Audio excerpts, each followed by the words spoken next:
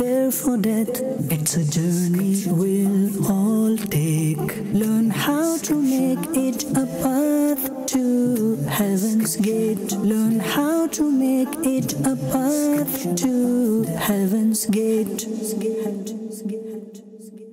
Alhamdulillahi Rabbil Alameen. Wassalatu wassalamu ala Sayyidil Anbiya'i wal Mursaleen. Amma ba'd, fa'udhu billahi minash shaytanir rajim. Bismillahir Rahmanir Rahim. Wassalatu wassalamu alayka ya Rasulallah wa ala alika wa ashabika ya Habiballah.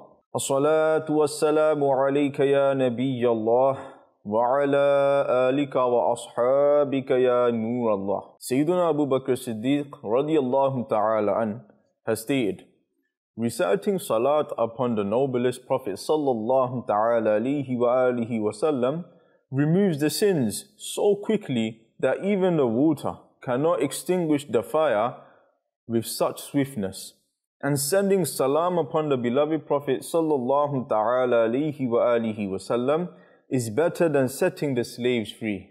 Sallu ala al-Habib sallallahu ta'ala ala Muhammad sallallahu ta'ala alayhi wa alihi wa sallam.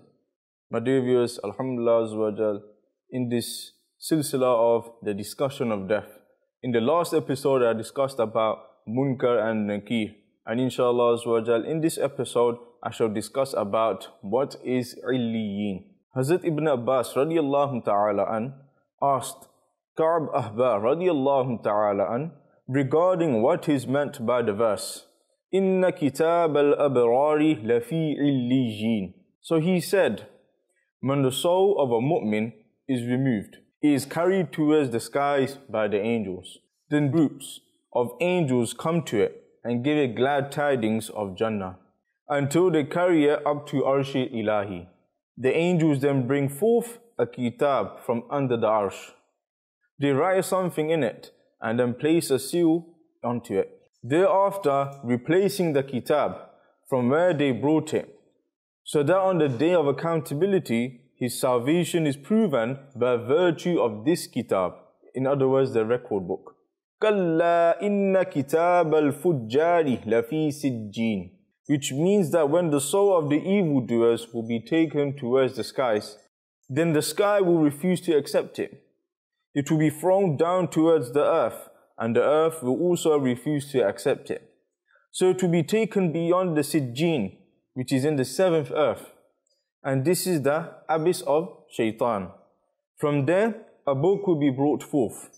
Something will be written in it, and a seal will be placed onto it, which will serve as confirmation of his destruction for the day of accountability.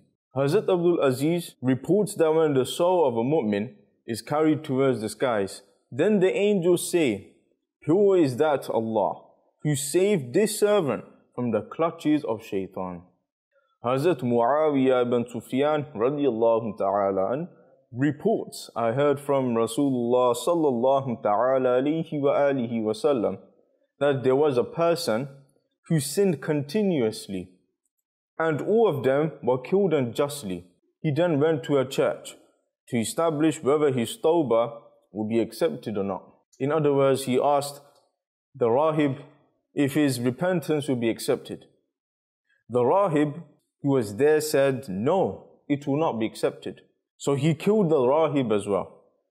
He then went to a second Rahib and asked the same question to him, and he too gave the same answer. So he killed him as well. He then went to a third Rahib and asked him the very same question, and he too gave the same answer. So he killed him as well. He then went to a Rahib and asked the same question to him.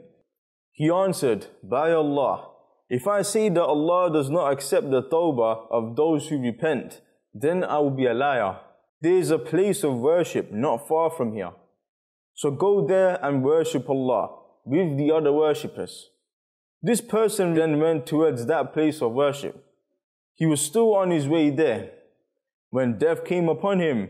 After his death, Allah sent the angels of mercy and angels of punishment towards him. Both these groups of angels began to differ with each other. So Allah Almighty appointed an angel as an impartial judge and commanded him to see if the person was closer to the locality of sinful people. If he was, then he should be counted amongst the sinners, and his soul should be handed over to the angels of punishment. And if he was closer to the locality of pious people, then he should be handed over to the angels of mercy. When the angel measured the distance, it was concluded that he was closer to the locality of the pious people, and he was only closer to the locality of the pious people by one phalange. So he was forgiven. Hazrat Abu Sa'id Khudri radiyallahu ta'ala an reported that Allah Almighty commanded the locality of the evildoers that it should become further away, and He commanded the locality of the pious people to come closer. Hazrat Hassan mentions that when the time of a mu'min's death nears, then 500 angels descend to remove his soul, and they carry him towards the sky over the earth. Whilst on their way, they meet with the souls of other true believers. These souls ask the angels about this person, and the angels say, "He has arrived here after being relieved from intense distress." These souls then query from this soul about many things, and they even asked about their brothers and friends. It replies, "They are just as you had seen them," etc. Then they don't even ask about someone who died even before the newly arrived soul. The soul says, "Did he not come to you?" They ask, "Did he really die?" It replies, "By Allah, he has already died." They then say he has probably ended up hell. This is a very bad abode. Hazrat Abu Hurairah radiyallahu ta'ala an reported, a mu'min is given glad tidings even before his soul is removed. When his soul is removed, he calls out, and with the exception of the humans and jinns, all the big and small animals living in the house are able to hear it. He says, "Take me swiftly towards the court of the most merciful of those who show mercy." When he is laid to rest in his grave, he is brought to sit, and all that which he was promised is shown to him, and his grave is laden with flowers and fragrances. He says to Allah Almighty, "O Allah, send me forth quickly." Allah Almighty says to him, "It is still not the time for that, as many of you, your brothers and sisters, are not with you as yet. Yes, your eyes will become cool, so sleep." Hazrat Abu Hurairah radiyallahu ta'ala an says, "By Allah, no person on this earth would have slept such a peaceful sleep as he, that deceased, sleeps until he is raised on the day of Qiyamah to hear the glad tidings." Hazrat Ibn Abbas radiyallahu ta'ala an reported that Rasulullah sallallahu ta'ala alayhi wa alihi wasallam said, "No person leaves the earth without seeing his abode in Jannat or Jahannam." He sallallahu ta'ala alayhi wa alihi wasallam said, when he is about to die, then 2 lines of angels stand there, whose faces glow like the sun, and the dying person is able to see them, whilst none other can see them, but you feel that the deceased is looking towards you. Every angel has with him the kafan of Jannat and Jannati fragrances. If the dying person is a mu'min, the angels give him glad tidings of Jannat. They say, "O content soul, come towards the pleasure of Allah and towards Jannat. For Allah has arranged for you those bounties that are better than the world and all that is in it." The angels give him this glad tiding in a very gentle and compassionate tone. Then one after the other, his soul is removed from every nail and every joint, and this is made easy upon him, even though you think of it as severe, until such a time comes that the soul comes under the chin. It only feels a little more distress in coming out, compared to what a child feels when coming out of the womb of the mother.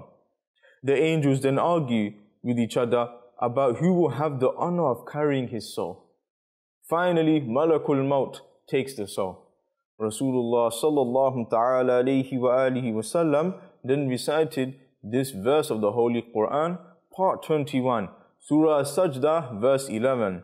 قُلْ يَتَوَفَّاكُمْ مَلَكُ الْمَوْتِ الَّذِي وُكِّلَ بِكُمْ. Malakul Maut wraps it in a white cloth and keeps it in his lap, hugging it with such love that even a mother does not hug her child. It then gives off a fragrance more beautiful than musk, which the angels are able to smell. They say, "O pure soul, O pure fragrance, welcome." They then make a dua maghfirah for him. The doors of the skies are open for him. When he reaches any door, the angels there make dua maghfirah for him until he is presented in the court of Allah Azza wa Jal. So Allah says, "O pure soul and pure body, welcome here." Then when Allah Almighty says marhaba to everyone, in other words, welcome, then everyone says marhaba to him and all his difficulties are alleviated. He is then commanded, take the pure soul into Jannat, allow it to observe its final abode and show him all the bounties that I have prepared for him. Take him towards the earth, for I have ordained that I will create it from dust and I will enter it into dust. And then I will rise it from dust again. Now, he will regard returning to the earth as more distressful than leaving the body. And it will say, "Are you returning me to the same body from which I have come after being given salvation?" The angels will say, "This is what we have been commanded to do." The angels will bring the soul back within the space of time it takes the people to give the deceased ghusl and kafan.